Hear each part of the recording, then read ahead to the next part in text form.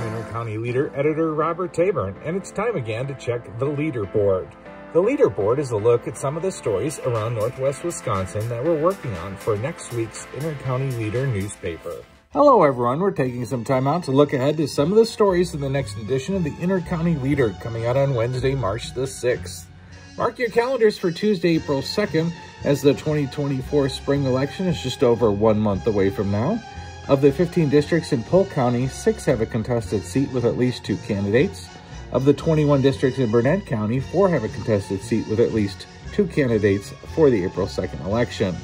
Plus, we'll take a look at some changes coming to election maps. The current 73rd Assembly District boundaries are set to change with the new map signed by Governor Tony Evers earlier this month, affecting the seat currently held by Angie Sapek. It was said Burnett County will no longer be in the same district that it was in, and that the new maps, the county will join areas along with Douglas and Washburn counties that go a little further north and east.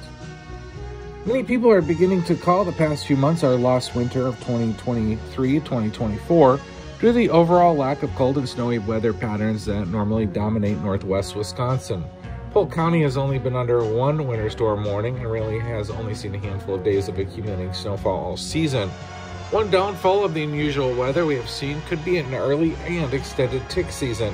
Now, the St. Croix National Scenic Riverway, one of 429 units of the National Park Service and headquartered in St. Croix Falls, is warning of ticks too. We'll see what that's all about. A large group of new fiber friends met at the Frederick Arts Center this past Tuesday for a 2-hour span to share about passions involving various fiber-based arts. This was the second time the group has met. It was originally the idea of Frederick Arts member Marilee Thorstad, a fiber artist herself, and the goal of the group is coming together to share ideas, inspiration, and working together on group projects. The group will now continue to meet on the last Tuesday of the month from 10 a.m. to noon moving forward. Reporter Sarah Beth Rudobsky has more on the group. And we continue to follow playoff high school basketball with the boys teams now competing in the regionals. Teams that are still in the mix include Osceola, Unity, Cumberland, Shell Lake, Luck, and Siren.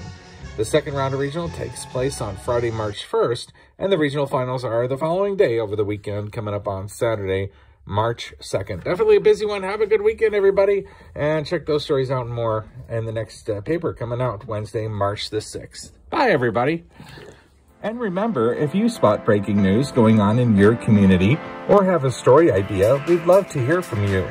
Drop our newsroom an email at editor@lakeland, all one word, .ws. You can also call our office Monday through Friday, 8 a.m. to 4:30 p.m. at 715-327-4236 to renew or become a new subscriber. Yeah, and don't forget, you can also submit those photos of community events and sporting events through the email you see up on your screen. We look forward to sharing these stories and more with you in next Wednesday's edition of the Inter-County Leader. Until then, continue to follow the news at leadericcpa.com.